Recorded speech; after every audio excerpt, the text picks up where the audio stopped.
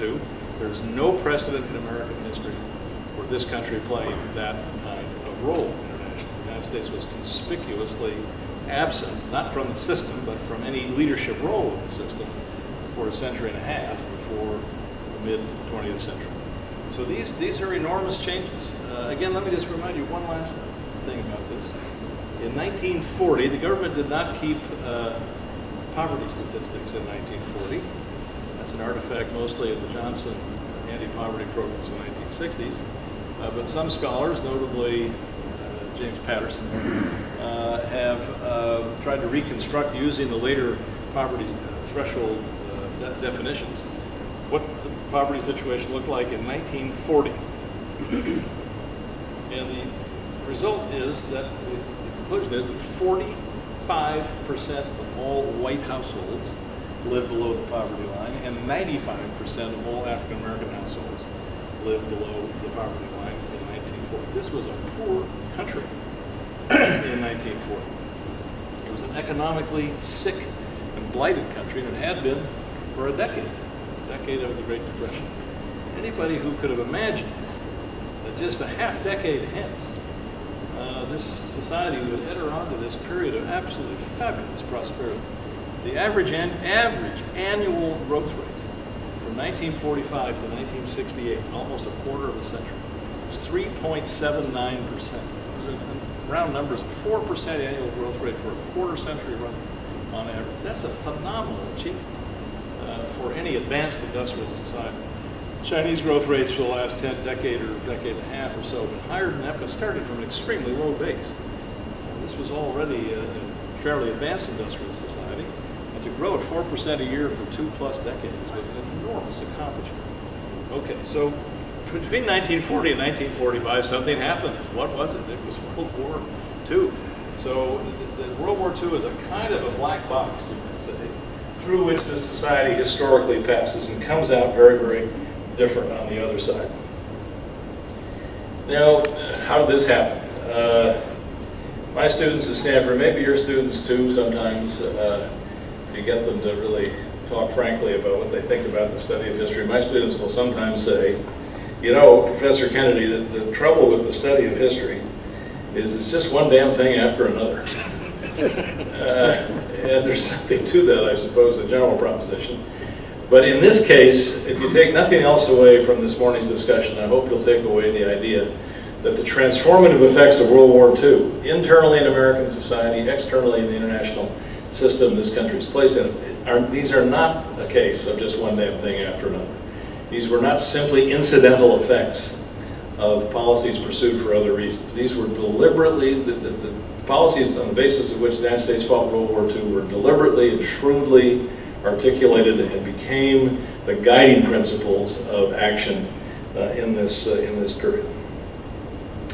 Okay, so I got the slides up here, let me show you a few. These, of course, are the big four at the Versailles Peace Conference in 1919, Lloyd George, Clemenceau, Vittorio Orlando, and Woodrow Wilson. Herbert Hoover, who's also president of this conference, incidentally, is, I think, unambiguously a failed president, and he got a lot of things wrong about understanding his historical situation when he was in office. But he got one thing, I think, notably right. When he said in the first, I believe it's the first sentence of the volume in his memoirs, where he enters the period of the Great Depression, he says, I can't quote it exactly, but I'll get it pretty close, he said, the Great Depression of the 1930s had its origins in the Great War of 1914 to 1918. And I think that's a deep truth. That war, the First World War, so disrupted an international system and all of its component national parts that the Great Depression, in a sense, is the payoff, the ultimate consequence of that disruption and the post-World War I efforts to try to repair the damage that World War I had done to that system. Further beneath that, I'm going to go back a little bit to what I was talking about yesterday. I think Hoover had it right that we must understand the Great Depression as an international or global phenomenon. To understand the Depression as an exclusively American episode, or an episode the remedies to which lay entirely in the hands of one country, this one, and to be specific, is to go off, I think, on the wrong historical trail. When Hoover insisted, for example, that Franklin Roosevelt participate in the London Economic Conference in June of 1933, something that Roosevelt ultimately refused to do. What Hoover was in effect saying was that this is an international, global situation we find ourselves in here. We must cooperate with other countries if we're going to effectively find the remedy for this, and Roosevelt didn't want to do that. And in fact, you could argue, I will argue, that there were people who observed the failure of particularly the democracies to cooperate at that London Economic Conference in 1933 and concluded that they had nothing to fear from concerted or joint action by these countries. They couldn't even come together to agree on common economic policies. They were very unlikely to come together to agree on strategic or military policies. And of course, the principal observer who came to that conclusion was Adolf Hitler. So you might say this is an overstatement, but it captures some kind of reality, I think, that the Franklin Roosevelt's failure to participate in and nurture that economic conference in 1933, the last chance for a concerted international counterblow to the Depression, made necessary his later military confrontation with Adolf Hitler, because he just lost the opportunity there to find a way to remedy the Depression much sooner than eventually happened. Okay. This purports to be the London Economic Conference, but the photograph is not accurate because Roosevelt wasn't there. I don't know how this got in the slide deck. This, of course, those of you who know German know this as our last hope, is Hitler.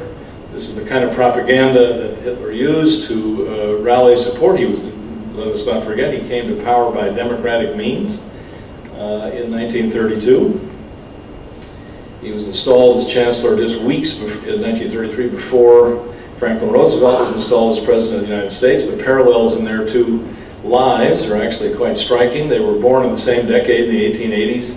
They come to power within weeks of each other in 1932 and 1933. They die in the same month, I believe, it's accurate, in 1945, within days of each other. So it's an interesting way to think about this period, is to think about the different trajectories of these two lives and what they meant, their different ways of leadership meant for their two societies. And again, this is just a reminder of where it all begins.